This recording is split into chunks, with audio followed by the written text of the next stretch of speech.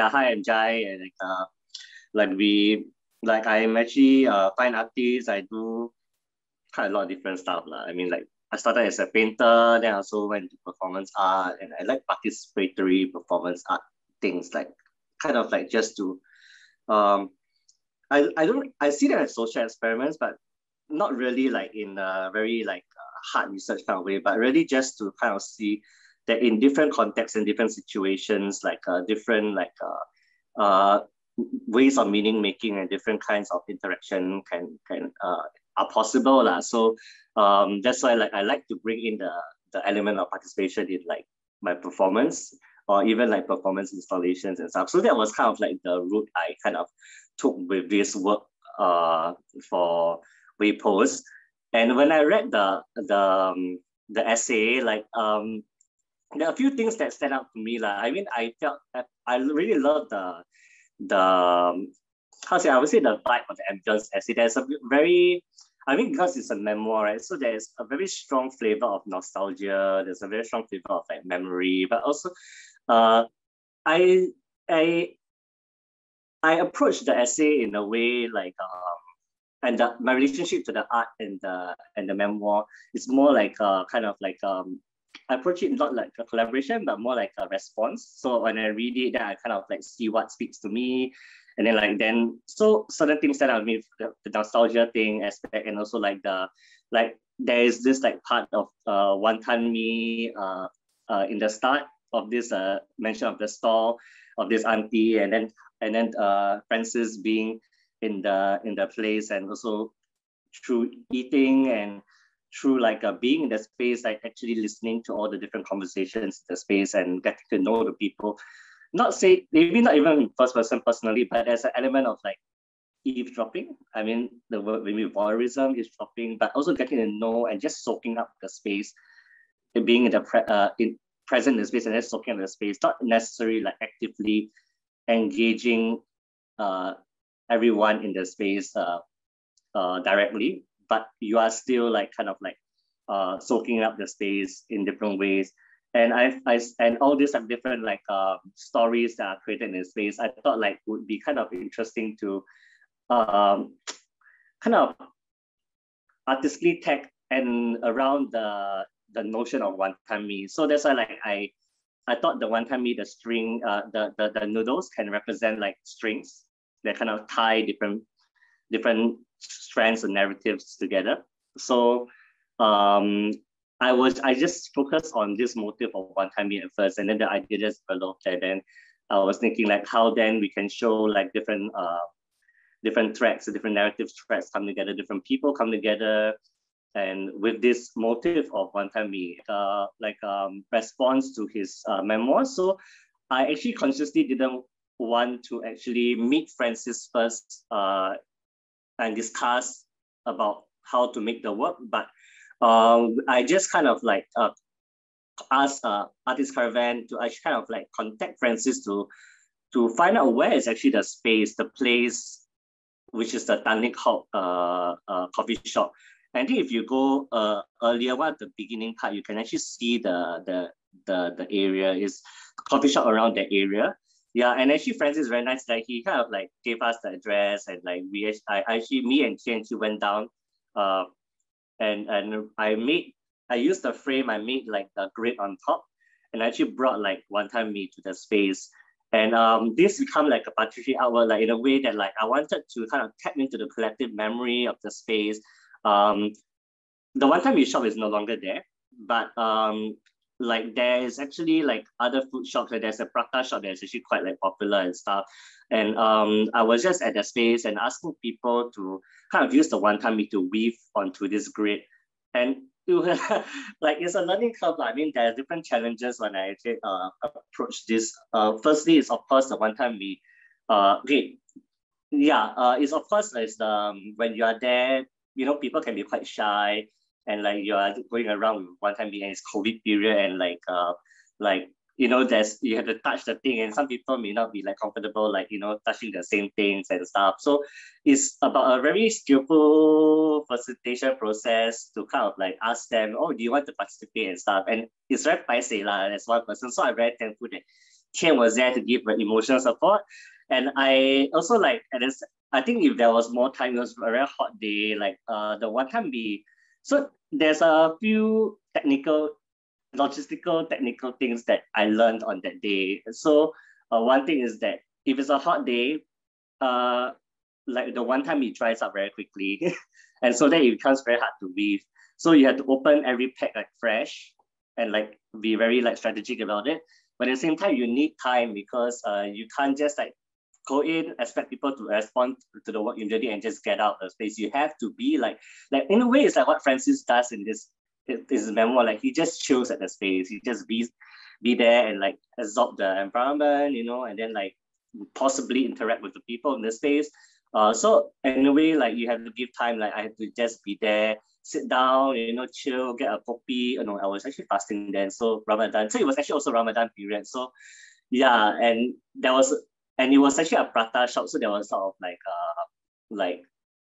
like Muslim or Malay people, but they were not eating. You're just like sitting around, and and like yeah, like there's also like so you ask them to touch like one time me. Sometimes like I was wondering, oh, you know, like whether would they feel like you're asking them to touch food when they are actually like fasting and stuff, and also like but yeah, you need time. And I was just sitting there actually doing some weaving myself and really soaking in the space. And then some other people, they would just be interested and say what you're doing, and then that's also like kind of like when they also participate in the work and stuff. So it's kind of like interesting to just be there and also see the process. So like these are just some shots of like the public or some friends and stuff like doing the weaving on the grid. So basically the concept is how we are all in this like space and we kind of like weave the collective memories or our experiences and individual stories together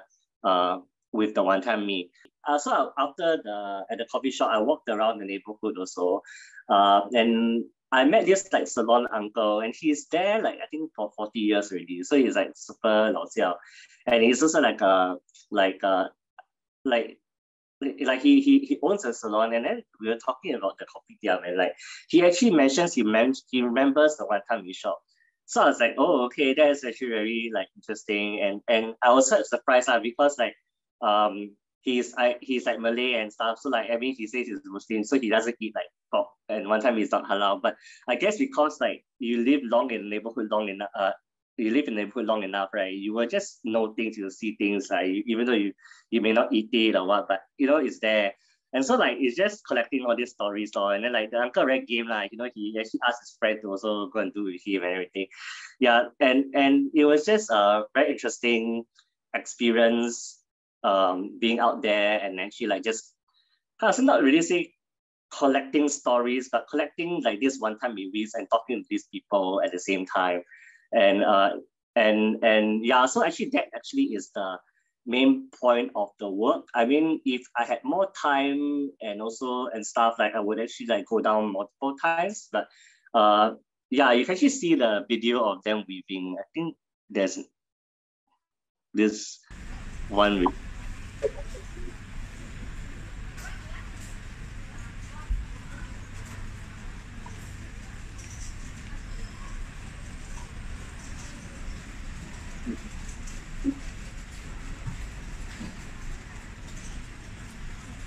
So like the main point is actually not really the aesthetics of the work, although some of the people did very interesting things at the one time be like in terms of different patterns and stuff.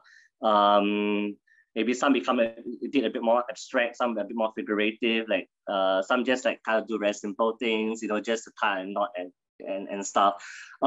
Yeah, but I think it's the artwork actually resides in the process of like of actually just meeting people and actually like letting the people do the weaving and stuff. And when I actually went home, it wasn't very full actually, and the one time it was still like white. So the original idea was actually to have the one time be like represent the red strings of fate, which is kind of like a mythological motif of like how everything is connected and like we're all connected through strings of fate and stuff. So I actually went to get like red food coloring and actually dyed the one time when I went home. So when people saw the thing in the exhibition in the end, they thought, I think some of them thought it was like red rubber band because it became like a dark red in the end, but actually it was wanton mee. So like later on the things I added on at the back, like the wanton mee at the ad was partly aesthetic decision, but also at the same time to kind of like remind people that the red strings of wanton mee lah. because like without the wanton mee wrappers and the wanton mee at the in the background, like I was looking at it like a storefront, like so like a wanton mee shop or like a place where you make wanton mee and stuff. Yeah, and like so without the thing there, like it looks like people may not know it's wanton mee, so like I just wanted that reference a bit stronger. Yeah, so that's like kind of like how I approach the work, and it's kind of just to invite conversation and different stories, and really just explore that kind of like notion of collective memory and collective knowledge. I mean, some of the people who actually did the work, they were not like what's called like people that live long in the place. When I ask them, oh, do you remember this wanton mee shop? They don't remember, or some of them just came in to eat prata. The mutton curry there was very nice. and yeah, and like and just walking around the neighborhood, and this is like but it's just to kind of like at the same time also kind of explore the collective memory, the nostalgia of the space. But also when I go there, I can't claim that I experienced what Francis experienced in the essay, in the memoir, because times has changed, the place has disappeared. I mean, yeah, the place has evolved and everything. But just to at least connect to that kind of feeling of just being in a space and soaking in like that the people and the experiences in the space. Yeah, and making like connections to the space. Yeah, so that was how like kind of like I approached the memoir. Yeah, I was wondering about the red actually, because did you paint it, or did you like use a brush and paint it, or you took out the noodle and then you dye it, then you put it back? Okay, so like there are different ways. The brush one I thought before, so I was like brainstorming, and what I settled in the end was, especially if you look at the frame now, right, there are some like edges with like red bit of red spray, because I used like I taped up what's called like trash bag at the edges in with the bag, and then I got like hand sanitizer, the alcohol kind. I mixed in or like those isopropyl alcohol. I mixed in food coloring. I shake, and then like I spray and spray like all the because those wanton mee are very fragile when it's dry. So when it's already on the plate, right, you just touch a bit, it break, and then it drop already. So like I can't use paintbrush to paint and stuff, it will break. So all I did was like spray, and then like spray multiple layers until they get to the color I want. Oh. Yeah, so like and then there was also like issues when I transported the work, because it's very fragile. So like the cab driver was very like nice. I mean, like he didn't like I was like, hey, we have like one time we dropping at your back seat. He's like, okay, just clear out in the end. Yeah. But the lot Tian and everybody was very understanding. That's cool. Mm. So did you find out when the store was closed? Actually, I'm not sure. I just know from the salon guy that he remembers the store like a while ago, but I don't know when the store closed. So I will have to actually talk to Francis about it. I'm meeting him for coffee like soon. Oh, cool. Yeah. Just waiting for his reply. Yeah. But because like I wanted to email him for the coffee like earlier, but then the restrictions came in. Then I was like, no point because we can't dine out and we can't eat out anyway. We can't like sit down and drink a coffee at Starbucks or anything. So I waited until like they lifted the thing. What is your process, Jennifer? Did you? Because for me and friends, I think also the nature of how I was. I came in. I think I came a bit later than the other artists, so there wasn't much time to kind of like, and also I think artist caravan also told me it's like it's up to the artists whether how they wanted to kind of like work with the writers, whether they wanted to contact them, call them, or and work on the piece together, or like like kind of like work on it as an interpretation or as a response to the memoir. So like I kind of chose the second route because also I came a bit later and like I didn't.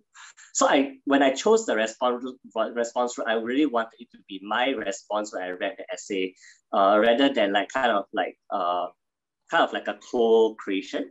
So I didn't want to meet Francis first before making the work because I thought that maybe that would kind of like color how I interpreted the thing. In a way, like, it's kind of just different decisions that I made along the way. And then it's very interesting to see what then the writer or Francis sees then from my work. So it's like response, you know. Yeah. So like I think he went down to see the work, right? Like yeah, and so I'm just excited to meet him. Yeah, that's cool. So when I think actually the whole project didn't take so long from the start. When when Artist Caravan took over, right, to when we came in, I think it was very, very short time. So we all had equally short time. But I wanted to meet Anne, the writer, because I was thinking of like publishing her writing, text. Yeah, and then also because she is in her 70s, so I thought that I should go to meet her. So I went to her flat. Yeah. So we arranged through Artist Caravan and then went to her flat. Then we had nice tea and then we talked lah. But actually her memoir of her childhood in this house is extremely detailed. Yeah, like 90 Wilkinson Road, right? Yeah, it's extremely detailed and it's even more detailed than what I remember from my childhood. So, and she's in the 70s. So I told her, I'm completely amazed because there's so many little things that happen in the house with the other people and all these things that that was in the story that there's no way I can duplicate in the artwork because it's just so dense and so detailed, right? So I told her actually the best kind of interpretation of her writing is a film. So she should try to find someone to make a film of her childhood, which is like impossible because the house is gone. So I actually went down to that location to look for what is there now. Yeah. So I have a picture which I can show you. This is the house that's there now. Nice. This is like a normal house, right? But the house that she was living in was this really nice kind of old black and white colonial time house. Yeah. Which like apparently is really rare. So rare that this guy, what's his name? Lee Kip Chin? I forgot. So this guy who goes around photographing historical architecture actually photographed her house before it was torn down. Yeah, right. So it's one of those houses which you like completely cannot find anymore. Do you know from her when did they? Don't know so. Oh, so she stayed there until she was 9. She stayed there for like 9 years, I think, until she was 11 years old or something like that, 9 or 11 years old. So actually, what she remembered was really when she was a kid. That's why I read the memoir also you sent me. It's like, wow, her is very tokong, huh? Like all the childhood memories are so many different stories. Like even the environment is so like detailed. And then even like there's one part I remember like it says 3 years old or something like that, her grandma passed away. Then she can even remember her mother reaction and the funeral and everything. Wow, it's amazing. Right? Yeah, like I mean, part of it could actually be not real lah, but you never know. But actually, it doesn't really matter because memories are not completely real anyway, right? So it's what you believe that or you want to remember. Yeah. So I thought it was quite interesting because when I got the piece, I was thinking, yeah, there's no way I can duplicate this in any form. And then I was thinking of various ways of how I could like respond to this tag. So I've been having this kind of a little bit of a habit, newish habit of naming my artworks after songs or movies or whatever. So I was researching about, you know, like the popular songs of the 50s. And this song, Moments to Remember, which is the title of my work, is was one of the top few songs that year lah. So have you seen this? Have you all seen this? I'll just play a little bit.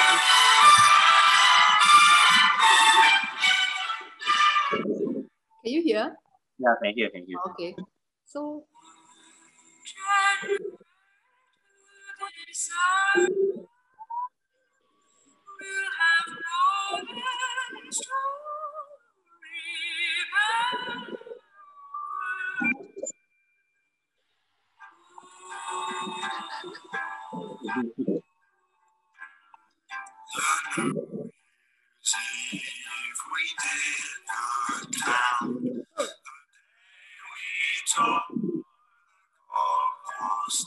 yeah, just making so it's very nostalgic to us lah, right? But I guess for people who were living then, it's really how they kind of felt.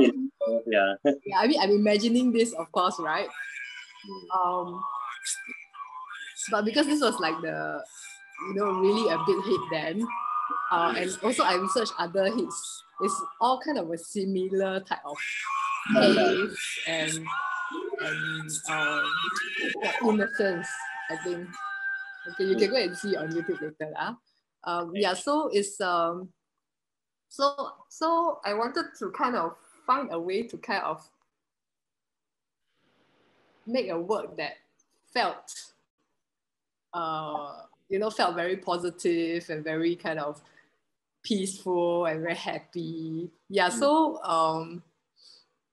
but at the same time I wanted to include these elements that I found, which I thought was quite interesting from the 50s. Yeah, so yeah, it's kind of very complicated, my process. Okay, so okay, let me see. So I wrote this blog post, which is on my website, about the process actually. And I just wanted to show you this part, the 50s. So I tried to capture the feeling of the 50s. And then these are some of the other things, Rose Chan, Barcode, Missoni, all these things also happened in the 50s that I tried to include in the work in some way. Oh, Barbie. Small. Yeah, so that's why there's a Barbie. I mean, that's one of the reasons why there's a Barbie doll in the work. Let me show the picture of the work for people who haven't seen it. Wait, where is it? This one. Yeah. Is the Barbie supposed to be pointing at the yes. at the platform? So the Barbie doll in the is something that was created in the 50s, but also in a way I'm using it to kind of represent a little girl. I mean, she's like dressed like a little girl, although the body is not large, right? So in a way, she's like lying down, and you know how you like lie down on the grass and point at the stars. It's kind of that kind of feeling where you are in awe and kind of, you know, you are just looking out at the world. Yeah. So the Barbie doll is one of the things, and then I also found this piece of cloth with blue roses, and that was kind of in a way I thought, you know, because of Rose Chan. Rose Chan is this very famous woman who was performing with snakes and all kinds of weird shit in the 50s, and then so I thought, okay, you know, in a way this is kind of a reminder of her. And all these beads and things that I sewn on, they all kind of became some kind of maybe abstracted motifs of the research. So in Anne's memoir, there's this thing where there's this part of the house which she calls crossing the river. Mm. Do you remember? So it's like the front of the house and the back of the house. There is this part. So so this line in the front, the straight line, is kind of the river, and then it's very simplified lah. And then I had this kind of rectangular thing at the back near Barbie's legs. It's kind of like story, the coffin. Yeah, so like that. So I tried to like kind of abstract various motifs from the stories and from the 50s. Nice. And then this, of course, the green backdrop. Is I wouldn't have known is the rose. Yeah, it's all that little. It's all small things lah. Because that's actually, and her work is her writing is also a lot of small things. So I wanted in a way to create that, but obviously this is not as dense as her writing lah. And then this green backdrop actually is kind of like a woven fabric, and that is kind of a reminder of Missoni, which is this very famous brand of woven clothes. I guess that's what you call it. Then I'll show you. So this is sorry, is this in the way?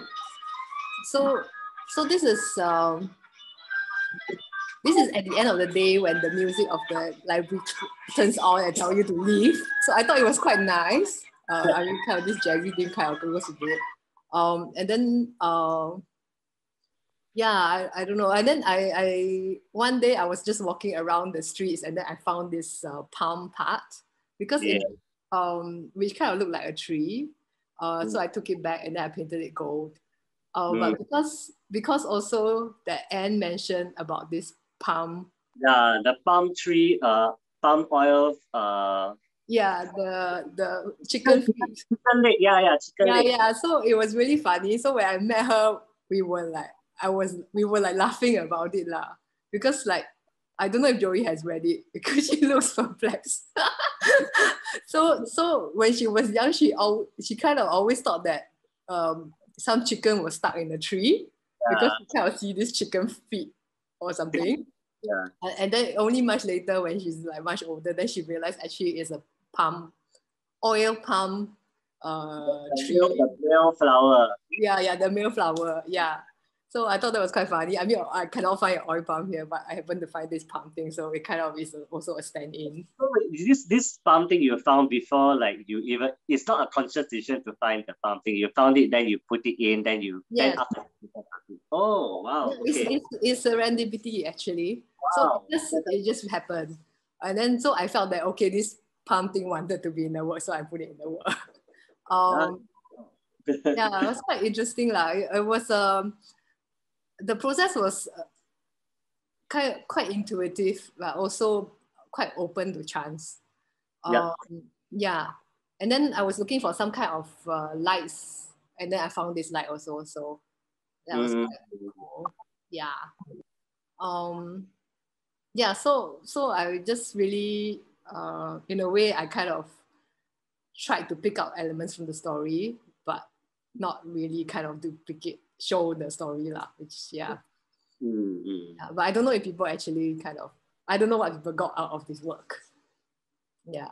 It's always like you have to read this. One question I will ask, I know it's not just to you, but I think that's already is that is it necessary? I don't know, like when people see my work or your work or any of our work in the exhibition, right? Is it necessary that they read the memoir and then they see the work, or can the work like be like in a work in itself, or of course the memoir kind of gives a bit of like context to the work, but the memoir is its own thing also, right? The work doesn't seek to represent or like kind of like what you say, tell or show the memoir in its entirety. So like it's just a very interesting question I'm thinking about, because like when I read the essay the memoir for like the Anne's memoir, and then I see your work now, it's like it's a different level of understanding that and when actually speaking to artists, when you like speaking to you, then you talk about the roles and everything, it's also a different level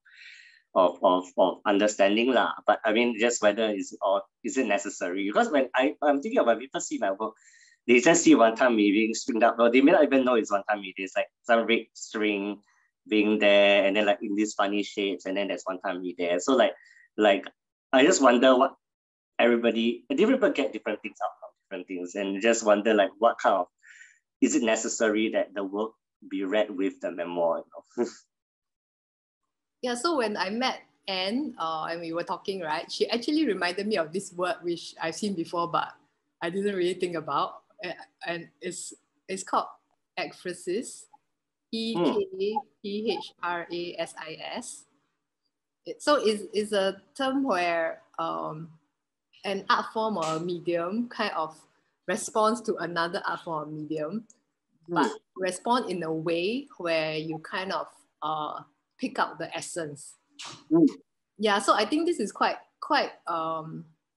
suitable for what we are doing here with Waypost, right? I mean, this thing, because I don't think that we are really trying to, you know, show the actual writing. So I guess what we pick up, so what we pick up is what we are interested in as artists, lor. Correct. And in a way, it creates a new work, but in a way, it also is a dialogue with the original work, lah. Yeah. Essay, that's interesting, yeah. Because it's like if like you read my Francis essay and then I read like Anne's, I think that work, that the things that we focus on will be also different, and the things that come up in the end for the artwork also will be different, right? Yeah. Everyone will respond. Actually, next time maybe we should do one project where it's only one text and like we get like 10 of us interpret it. I think it will totally different 10 works. Yeah.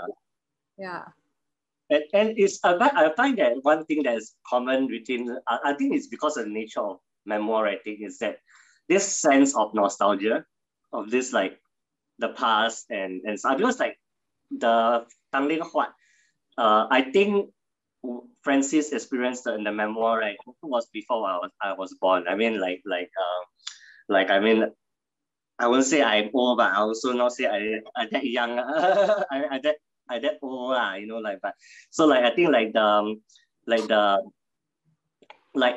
so I also had, like you had to imagine also, I also went down to the space and she felt it, but it's not the same, right? It's like it is the space has already, the space that Francis was in the memoir has already gone. I mean, that's ephemerality of experience, and like but I kind of like how we both approach this whole like nostalgia in maybe different flavors. It's not just the artist flavor. I think the memoir has different flavors. Like yours have a very like I feel I mean it's a very like innocent childhood innocence kind of like flavor. Well, mine I read I it's like it's a bit like there's, I wouldn't say sexual, but like there's a bit of sensuality involved.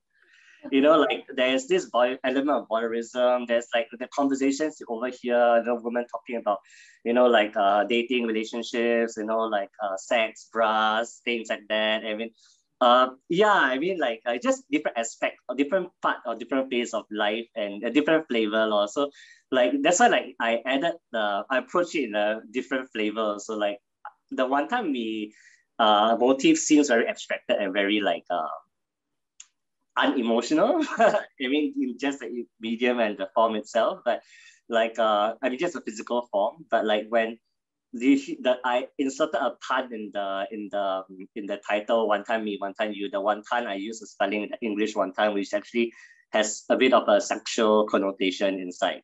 Yeah. Oh, is that Tian? Yeah. Hey. Behind you. Yeah. I think for your piece, Francis' piece, he probably, maybe he was like, I don't know, in his 20s, single 20s man phase. Because, you know, obviously he was like, you know, interested in the women and what they were talking about. So it was actually in a way quite external, like what's happening around him, but then he processes it with some poetry as well. Yes, Right? Which is quite interesting. Yeah. I suppose to Anne's piece, she was really a kid. And a lot of it was, things she did as a kid, but she really just remembered it. As memory lah. She never wrote it down or whatever. Yeah, so it was quite interesting, the different ages, different kind of phase they were in lah. It's quite different lah. Quite different. It's still memory and nostalgia, but just different flavor. And I thought I really enjoyed Francis' writing in a way. Like it's a very to the point, but also like there's a bit of poetic kind of element, but also like tongue in cheek. It's not like just like overly sexual or sensual, but it's very tongue in cheek. It's very playful. I really like reading his essay lah. I don't know what it's with me, but like that's what I. He also mentioned that he takes photos, like kind of sexual photos, like. Really, yeah. So you should find out about that. I think that might be quite interesting. Maybe he's a special secret photographer. Yeah. Yeah. But so do you think you will do more this kind of like participatory work? Yeah, I guess I'm still in the direction you're going, or I think this one just came out like that, but I had a few works before that I was also doing kind of participatory like performance where like there was once that I just lie down and let people throw eggs on me. But I mean it's more than that lah. But like there's a bit of sensuality in that also. But it's about like control and power and surrender and stuff. But yeah. Things like that, I'm very interested in the participatory element. So I think that's why, at the back of my mind, why this actually came out participatory work. But I think it's different formats I'm still learning lah, because like every time I facilitate or set up the conditions for participatory work is always different. You cannot control.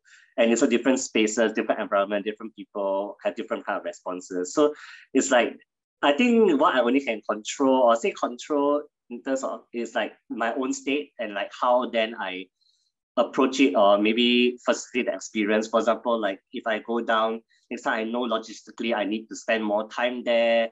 The one time we went dry, things like that. How do I in situ I work, and then like how do I invite people to participate, because like it's not just sitting there and then expecting people to come, or like going around and like kacang people and then they call police over on you. There are all these little things that it takes skillfulness lah, I say, and also the fine line on like how much you influence the situation. Like for example, like if I'm Vice or like a reporter, I may go in the situation in a different way as compared to like as an artist just working inside and inviting the audience. I mean, what is a relationship with the space? What is a relationship with the people in the space? Things like that. I'm still thinking about it. Yeah, and I think in every work it changes also. Yeah. So like these are just things that I'm exploring lah. I think these are interesting things to think about. Yeah. Actually, wonton mee was one of my favorite food when I was a kid. Where I was living in a shop house, and the coffee shop next door had wonton mee and chicken rice. So those were like things that I used to eat a lot. So you have any like recommendations for wonton mee in Singapore? I don't eat it anymore. I don't eat pork anymore. But I think the famous one in what's that place? Joo-Chiat is still there, right? Apparently they make their own noodles and all that. I don't know. I really haven't eaten it in a long time. Yeah. But actually, many years ago, I curated a project in the coffee shop. Nice. Yeah, actually 20 years ago. That shows how old I am. There used to be a coffee shop opposite our substation in this corner that's called xoxo. And that's also the coffee shop where Royston Tan did a short film in. And when they were closing, I mean, they were closing for good because they were going to redevelop that place and all that. So we did actually Artist Village. I organized under Artist Village this kind of art party, like a farewell party to the coffee shop. And because artists used to hang out there, you know, it was just opposite substation. And then I got like various artists to kind of respond to the space and to the whatever's going on there. So that was quite fun. Yeah, but I cannot find any photos. Oh no, no. Yeah, I was going to find lah. Yeah, that was quite fun. So and also recently, because Gilles Masso, he's gonna leave next month. Yeah, he's gonna go to France next month, right? So actually, when he came in the 80s, he used to do a lot of things in the coffee shop. Yeah, and even recently in Coda and stuff, like even in the exhibition, like he has like stuff like photos of like, you know, the coffee shop outer, then he made like the like the coffee shop and stuff. Yeah, he did a series of paintings and drawings, collage and all that of like, you know, those the old school marble table with the wooden chairs. Yeah, so I think coffee shop really is kind of, you know, something that is quite in a way traditional, but also quite localized. Yeah. So it's quite interesting to actually explore this theme more lah. Yeah. Yes. And because the old school coffee shops are all gone, more or less gone, right? The one in Tanglin Hot is still quite old. Quite old school, yeah. It's still pretty old school. Yeah, lor. So maybe you can do more things there. Now that you met them, we can do a artist caravan project there. And also, you know, like this whole recent thing about, oh, you know, my support local hawker. Okay, but this whole COVID actually the whole thing because we can't even dine in. But I mean, so support hawker culture and everything. That's like part of like our government initiative. I think like there are different ways to support it, like, you know, like not just by patronage or by just like yeah, I mean like through art, through different things. And I always like the whole like idea of like food being the connecting factor for a lot of people. I mean, I think we Singaporeans, I mean, I think everybody in the world likes to eat. So like I thought the one-time motives for my work was like, you know, it's not just strings, noodles and strings like tying people together, like literally like the physical representation of a string, but the metaphor of a string, but also like food as a kind of like a cultural or collective symbol that, you know, like, you know, it brings comfort, it brings like, connection, it brings shared experiences. Like we all eating the same food, like kind of the same, like, you know, when you say chicken rice, we kind of know what we mean. Or one time we kind of know what we mean. Yeah. I mean, yeah, things like that. I mean, yeah, I'm definitely interested to explore more in terms of this, these motives or this like context in my work. Yeah. Oh, and I wanted to know what do you think of the mobile structure? Was it like a difficult thing to work with for you, or yeah, what was it like? I would say different. It's different, right? Yeah. Yeah, because I tend to like to make big works. And like this one is like, no, I need to work within the confines of this. But then again, like I feel like sometimes when you have the confines, right, you need limitation, then you can, like for example, even to the approach of the essay, like the memo, like there's so many things, like there's so many, that's the thing about, like even I think in ends one, there's a multiplicity of experiences, of memories, of conversations in each of these essays, and like I cannot in as one artwork seek to represent all of them. I don't, but so what I did, I limited my scope and focus on certain motives that came up to me. I mean, nostalgia, memory, and also the motive for one time me. I mean, I limited myself, and from there, then the limitation becomes a springboard for expansion. So you contract first before you expand. Like it becomes like, so for example, if I tell myself, oh, I can do art, I can do anything, then like I get lost, right? But if I say I want to do art on a certain theme, the theme then becomes a limitation where I can then become free, you know? And so like then from this one time, we came the idea of the participatory art, and then like, you know, then also going in and, you know, like collecting memories, things like that. Yeah, so I think like like that's how like kind of like I limited myself, I guess. Yeah. So you didn't start with like, okay, option 1, 2, 3, one of these. You kind of almost immediately thought about wanton mee. Is it? I went in a very intuitive way. I just read the whole thing. Then I was like, what are the things that stuck for me the most? Okay, then I was like, oh yeah, wanton mee and the voyeurism part. I think there's two things, the voyeurism part. Okay. Yeah. Like then later from there I just let it cook a bit, and then later I looked at the frame. So like the frame is another limiting thing, right? You know, like I can't the medium. I mean the format is kind of set in that kind of box or around it to a select extent, and then so I was thinking like, so then how then can all this come together? And then I was like, oh yeah, I can just put the grid there, you know, and then how then after that I'm already thinking about the grid. But at first I thought about, yeah, but there's a different. I remember I was talking to Joey about this. Like there were different ideas that came out in the beginning, like like like there was like I was thinking of the grid and then like taking wanton mee and throwing. It became like not participating performance, like throwing wanton mee on it. You know, like and then let it like kind of like stuck there and then form its own patterns and stuff. That was like option. That was another option. But I mean, these are just ideas that come out in brainstorming phase, right? But it came out from the few limitation of the grid, the box, wanton mee motif, and stuff like abstract ideas like memory, nostalgia, you know, loss, things like that. Yeah, and then after that, then I thought, you know, actually going down to the space and see first is actually better. It's a good idea. And then later from there, then came in like, oh, actually, why not go down to space, see, and also ask about people. I mean, talk to people, and then after that, why not actually let them actually participate in the work? You know, like so. Yeah, that was how it kind of like evolved. But I guess the box is just different, though. Like I didn't feel it was difficult, but I did feel that, yeah, I mean, at first a bit uncomfortable, but it's just because it's different.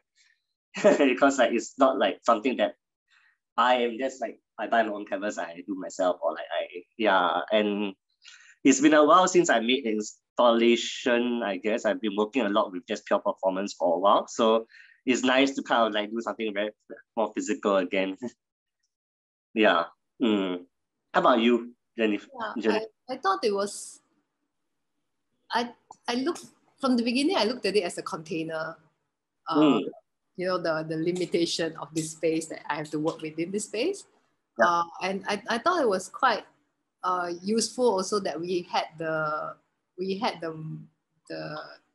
thing for, as you know, quite early, so we can start working on it. Yeah, because usually if not, then you go into a space and you install in the space itself. It takes a lot more time. And this one you can kind of, you know, play around with it, and it's kind of like a little studio in itself. So that was quite good. And I think correct. Like it is a little space you work within that space. So it's a container lah. To me, it's a container. Yeah, but I thought it was quite interesting that Julian actually was the only one who really just kind of like forget about this space. You just use it as a table and then put stuff on it. So I thought it was quite interesting also, because I didn't even think of that possibility. Yeah. Yeah. And then and then the fact that it could be wheeled around and then stacked and all that, I thought that was a really interesting. There's this whole horizontal. Yeah. Yeah. I wonder what's going to happen to that thing actually after. Yeah, do something with it again maybe. But it's actually quite small also. So you know, it's not easy actually. In a way, you can see it as easy, or you can see it as very hard to try to contain everything in a small space. Because usually if you were to do an installation, it would be a much bigger space too. Yeah, correct. The way this is kind of like an object, but an installation space at the same time, which makes it a bit complicated, I think. Right, it's an art object in its own entirety, but at the same time, it's also like, I see it like a portal. It's like what you say, like going into a studio, or like even in yours, like there's so many elements within that space. It is installation in itself. Like you go in, you stick your head in, it's like it is a world already. It's like the world. Yeah. Yeah. Mm. You can see as a frame, right? A photo frame, and then what's So Yeah, it's interesting lah. The size of it is quite interesting element, I think. Okay, Joey asked me a question like, will I do the one time before again? I would if it's ongoing, like I see, because I say like this is like a response to the memoir, and like if it's actually evolving to an ongoing collaboration where it's like I respond to Francis, Francis responds to me, and like this thing goes on, and then you see where it brings us, like why not, right? Yeah, but I mean I'm just keeping myself open lah, For now, for this current thing that we already like took down, I think like the current version I'm done. But like where the overall arching project goes, who knows? Yeah. I haven't met Francis yet also, so like we'll see. Yeah. I guess I'm asking more like not so much whether or not this project would, if you were to continue, whether you continue with Francis, but more like this whole, because you mentioned how, will this be a shift in trajectory of your practice? Because you mentioned like, you haven't been working with physical, or you've been working in performative performance. So then if this is something that you have that has a little more permanence for at least a time period, and you are collecting stories along the way of your participatory performance, in the streets, with so many unknown factors, would this experience change or shift your trajectory, I suppose? I think this is a very good question, because actually, if you're just say the simple answer to this is yes, because I mean, like, I feel like even through this whole experience, I learned a lot, and like it does like shift in certain things in the way I think and work. And it is very exciting at the same time. It's quite scary, I feel, because actually I did encounter. I mean, if you ask Tian, like you were there, like there was this guy, like we walked. So from this coffee shop we walked, then we met the salon guy. Then after we went to another food center, we wanted to kind of catch more people lah. There's more traffic there, right? And then later, so I was just chilling at the edge, and then I was at the, not even in the food center, but the outside. And then like outside table sitting there and doing my one-time weaving, and then like I was asking some people to do also lah. Then it's like there's this guy like from the food center, like he's like asking what am I doing and stuff. Then he called, like, I don't know, he called police or he called what. I think he called NEA, or the one that manages the food center one lah. So like he got on the phone, and then I had to speak to them, the authorities, on the phone. But then I didn't get into trouble lah. I mean, like, I just said that, if people on the computer, I'll just move lah. But like I just explained about the nature of the project and everything, and they were very nice. I mean, they are just doing their job. So, but it's just these little things that, like, actually doing in Singapore, like we have to be kind of a bit like cognizant about law. Yeah, especially doing like performance art or participative art in the public, and this is kind of like public participative performance. I mean, sometimes like have to Ethiopian have to get license or what, kind of thing. Yeah, but I think this is something that definitely I want to explore more in other ways. Not necessarily in this particular format, but there are other formats that explore this also. So, but did anybody say anything about the fact that you're using food as art? Like actual food items? That's one of my immediate reactions. The people in the street, they didn't really ask so much question lah. Actually, they just like, oh, very fun. Okay, weave one time. Then they didn't weave. Then it break very easy. Then they like, oh yo, actually 很难 hor. Then they go and take more from me. Then they, yeah, then. I mean, there are some people who, I think it's more the artist people who and the authorities are a bit more concerned about the food. I mean, the artist people are just like, wow, so interesting, use food as as art. Like, because like we like to think about media, we like to think about different things, and concept and things. But for the authorities, I guess and the NLB, we did email them to ask them whether is it allowed to display the work inside in the library with food, because it's made of food. And like at first they thought that I was actually going to do the performance, the participatory thing in NLB itself, letting people in NLB do the weaving, which I think is impossible because of COVID, plus there's food and stuff. So, you don't want to touch the same, no interactive artwork, basically. That was NLB. And then also they were concerned about rats and stuff. But then so we clarified, and then I did experiments also with the wonton mee. So realized once it's dry, it's dry. It's like Play-Doh when it's dry. Or like tempera paint, which is actually made of egg tempera paint. Like if you dry, it's just there's no like it doesn't attract insects, it doesn't attract ants, and like it's just a material already. Like so we just like liars with NLB, and then they were like, fine, okay, you can bring your wonton mee into the library. So I think that was quite interesting. Joey can chip in a bit more, because I mean she was in the email thread. She was doing as much as the liaising. Yeah, I think if it's a gallery space, not station, any other gallery space, I think cannot already. Yeah. But I was really happy that NLB allowed this though. Like, I mean, it's NLB it's library somewhere like food is like super. I mean, in gallery, sometimes some gallery a bit more avant-garde, they allow it and stuff, food artworks, right? I mean, but it's NLB, man. It's like, eating lollipop in NLB also illegal, Actually, in some places, even sand is a problem. Like Cynthia was using sand, right? Yeah, because like it's organic material. Yeah. Organic material, any kind of organic material, they would have problem with. Yeah. So that was fun. Yeah. No, but actually, I was asking about the ethical issue of using food. Ethical issue? Yeah. I mean, like, food should be eaten and not wasted.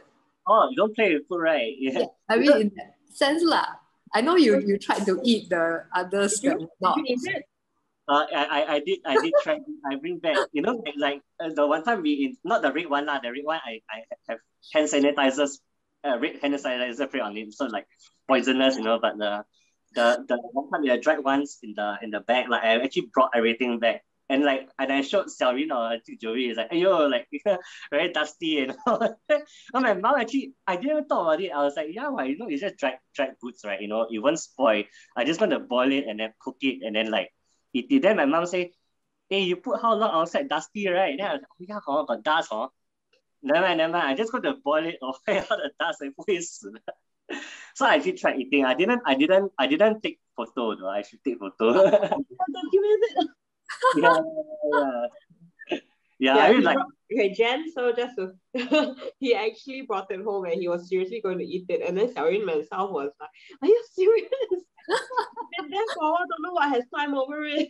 Don't say that. I was raised as a kid not to waste food, but it was also kind of me.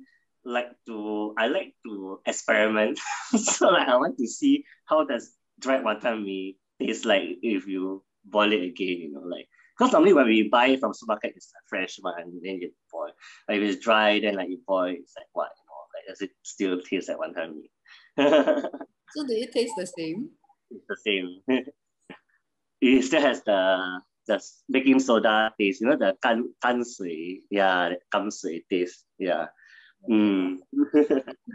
Yeah, I mean, I get like some people may say, oh, you're wasting food or what. I mean, at first that's why if I was actually using just the ones on the front, without adding all the wonton mee at the back, right? I think I would not be so concerned, but I can see the co-concern because I have so much wonton mee at the back. Yeah, it's kind of it's a static decision, and also to actually remind people it's wonton mee. But then I get that, this stuff can be perceived as wasted. Yeah. Okay.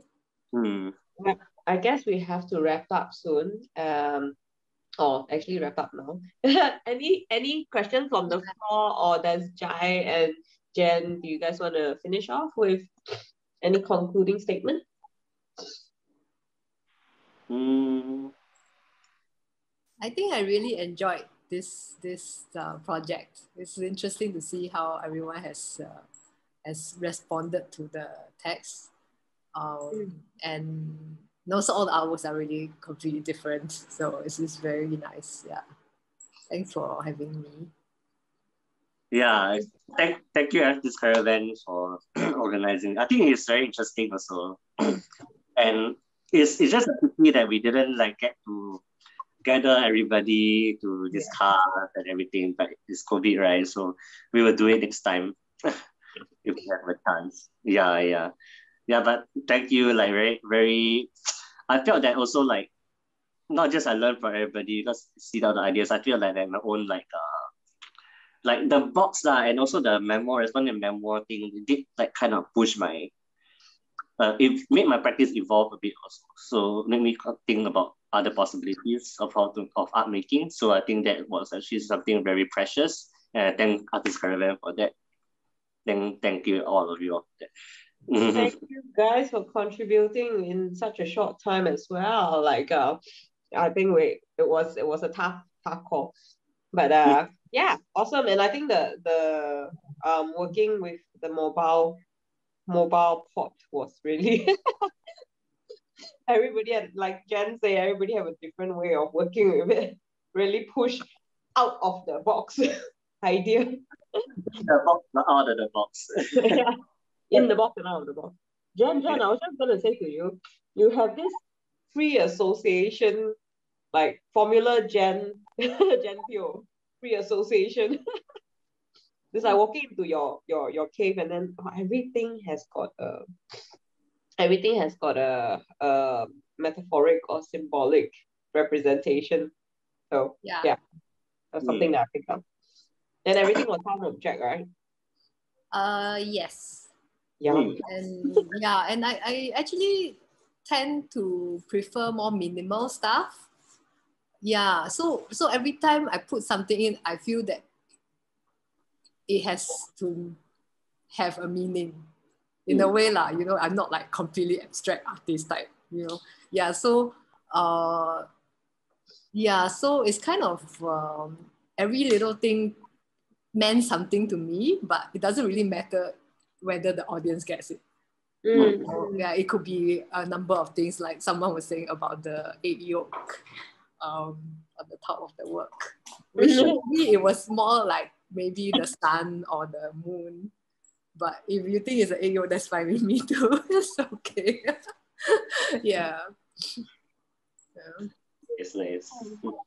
Thank you for sharing, Jai and Jen. I think it's really through this conversation that other people would know a lot more about. We'll be able to get all these tidbits about the works, whether they have seen it or not. So thank you. Thank you. See you guys again. Thank you. Thanks, Yeah, later. see you. We shall take